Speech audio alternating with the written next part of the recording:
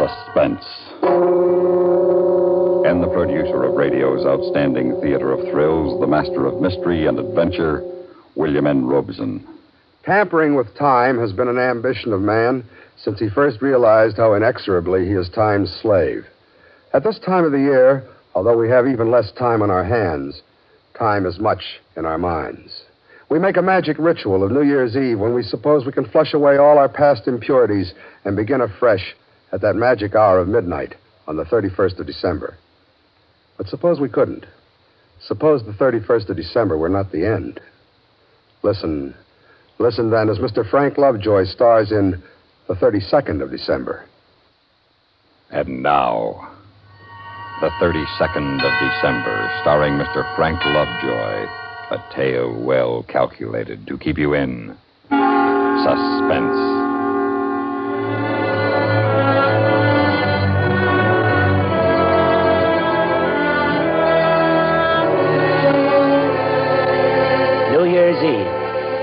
As far as I was concerned, when I got up the morning of December 31st, it could stay 1958 forever.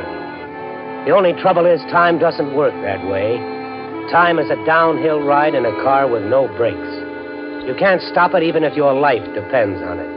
And mine did. Joe, your breakfast is getting cold. I'm coming. All I have time for is a cup of coffee anyway.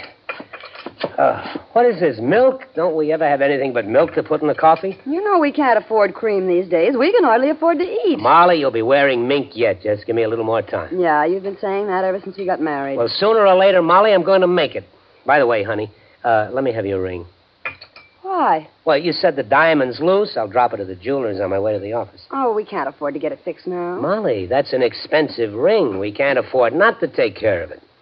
Joe, have you been gambling again? Oh, now, Molly, I told you, I'm all through with that. You told me the same thing just before you pawned your watch. And the cufflinks I gave you on our first anniversary. I'm not going to pawn your engagement ring. Now, let me have it. I'll pick it up on my way home tonight.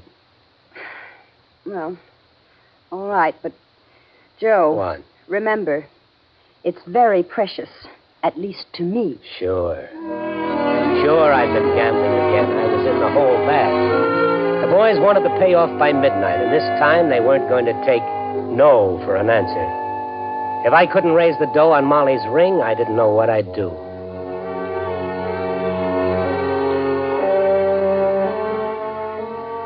The pawn shop was like any other pawn shop, dirty and gloomy, full of junk, with clocks ticking all over the place. One thing caught my eye as soon as I came in. In the front case, a watch, curiously ornate, obviously very old. It sort of glowed in the case. I couldn't take my eyes off it. You like to look at the watch? No. No, it's very interesting, but, how much can I get on this ring? On this, I can lend you $150. $150? The guy I won it off claimed it was worth more than $1,000. $150? I can probably get $500 for it, easy.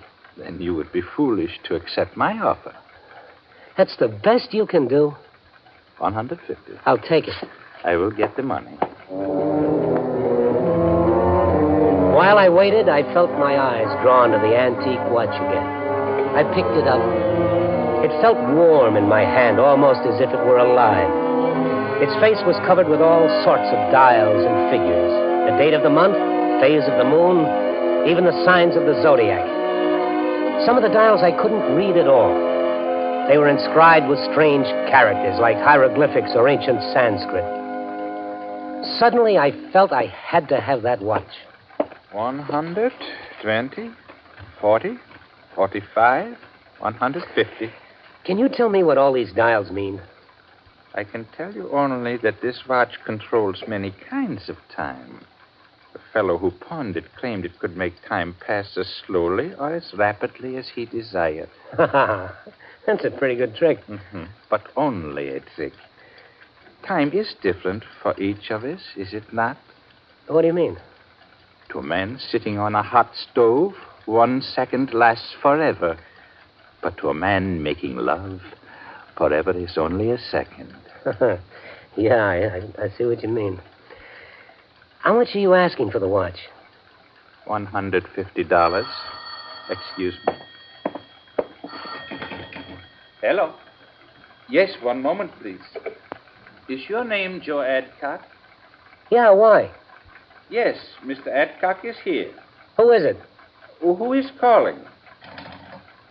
Hello? Hello? That is odd. Nobody knew I was coming here.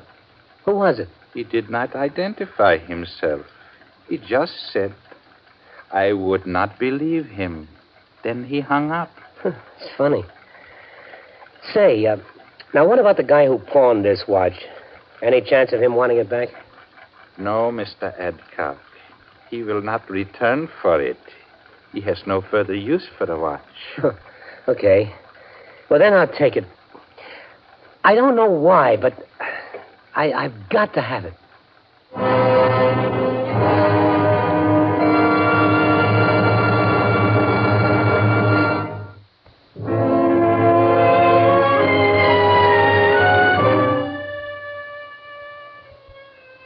I had no business buying the watch. It was a crazy thing to do.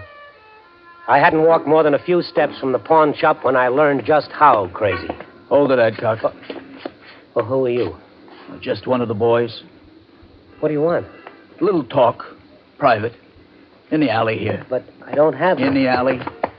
Ow, my arm. You got the grand, Adcock? I got until midnight to get it. Yeah, that's right. The boss just wants me to make sure you don't forget. Like last time. Oh, I won't forget, I promise.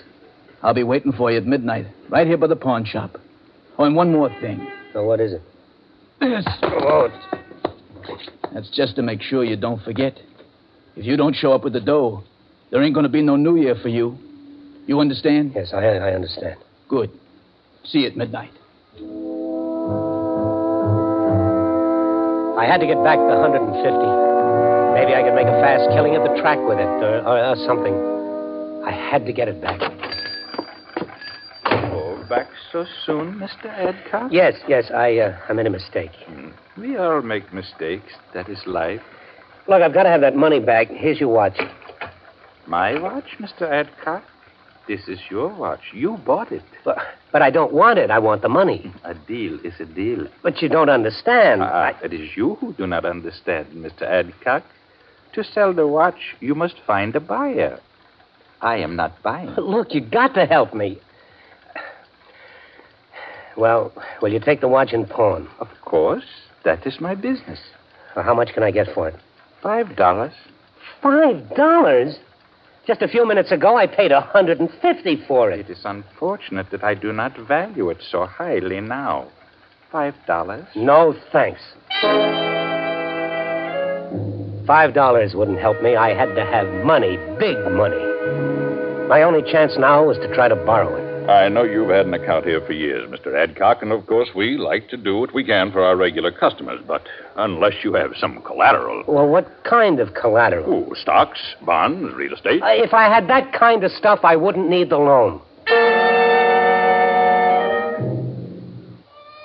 500? Joe, you're crazy. Hey, bartender, another beer. All right, Harry. Make it a C note. Anything. Yeah, well, what about the C note you borrowed last August? Oh, I'll pay you back. Honest. Yeah, I heard that last August. Oh, Harry, how long have you known me?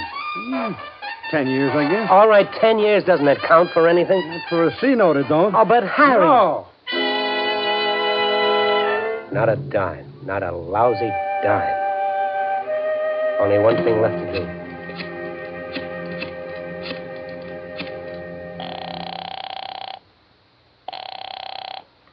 Central Flower Shop. Molly, I want you to come home right now. Joe, aren't you at work? No, I'm home. What's the matter? Are you sick? I'm all right. Just come home and hurry. Joe, what's wrong? We've got to get out of town. Fast.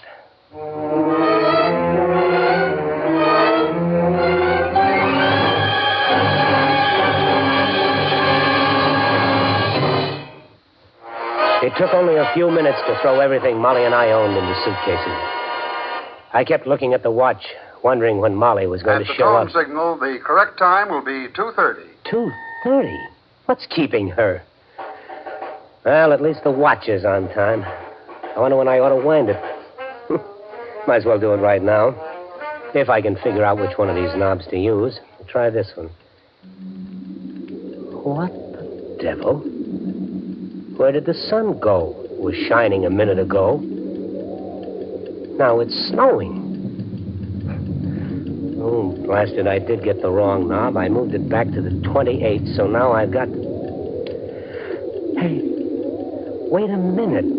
The 28th was Sunday, the day we had the big snowstorm. Could the watch have... Ah, it's impossible. I set it back to the 31st, and I... What the... Now the sun is shining. Did the watch change the day, or am I losing my mind? Maybe I could set it again, test it. Let me see. I was in that pawn shop just before 1 o'clock. I set the hour hand back to 12:45. There. Now we'll see.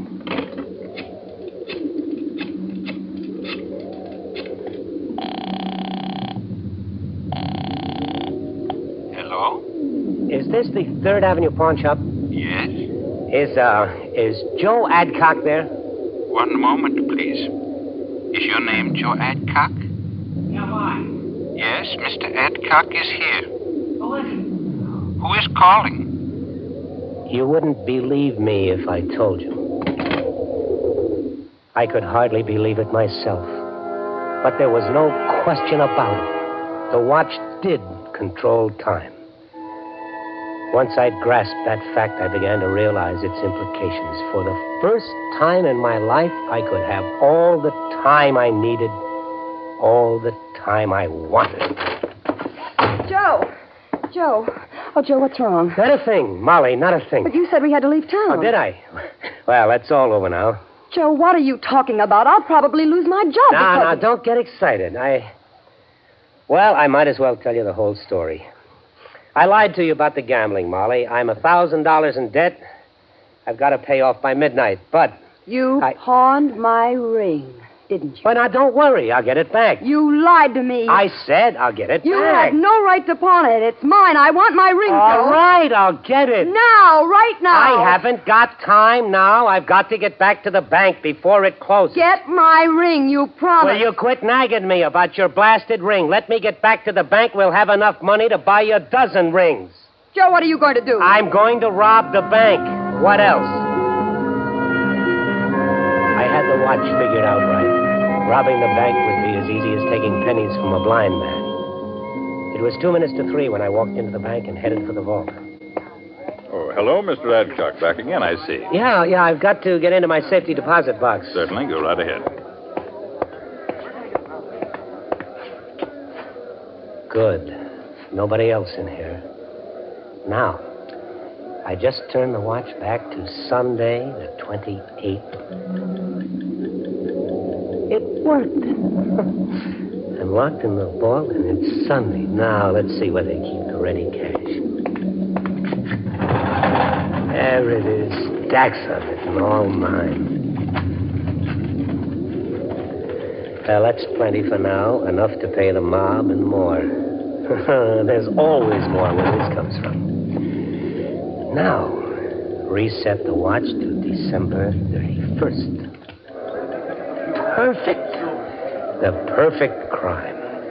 All I have to do is get out of here without letting them see the money. Mr. Adcock, Yes? a happy and prosperous New Year to you, sir. Oh, thanks. Thanks a lot.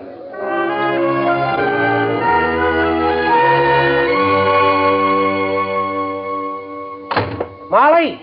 Hey, Molly. Molly, it worked. We're rich. Have you been drinking? No, not a drop. Here, look at this. Go on. Pick 'em up. They're real. Joe, these are $1,000 bills. Where did you get them? I robbed the bank. Oh, come on, Joe. I always told you I'd make it big someday. Well, today is the day. Now, you go out and buy yourself a dress. We're going to celebrate New Year's Eve in style.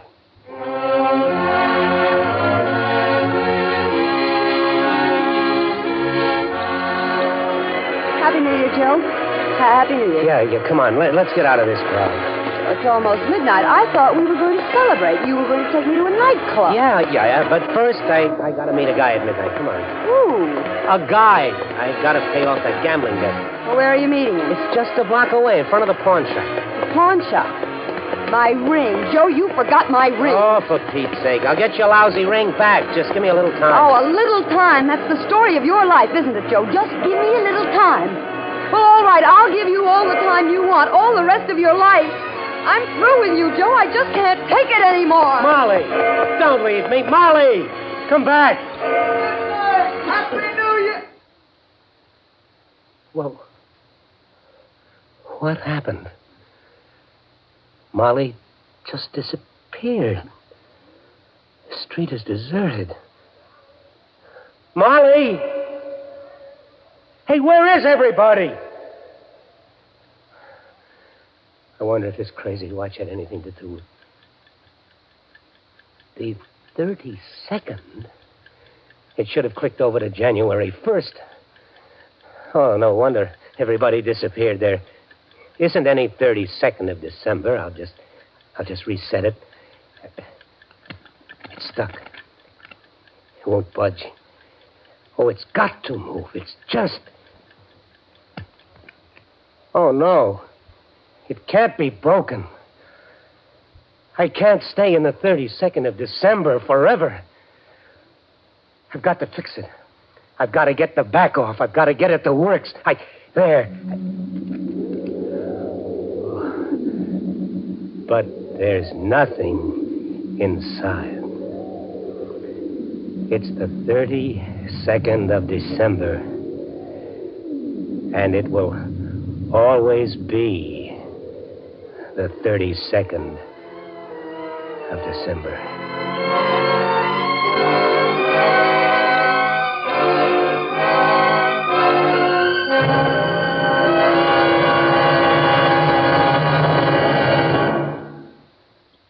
Suspense, in which Frank Lovejoy starred in William N. Robeson's production of The 32nd of December, written by Morris Lee Green and William Walker. Supporting Frank Lovejoy in The 32nd of December were Joan Banks, Barney Phillips, Sam Pierce, and Norm Alden. Listen again next week when we return with another tale well calculated to keep you in suspense.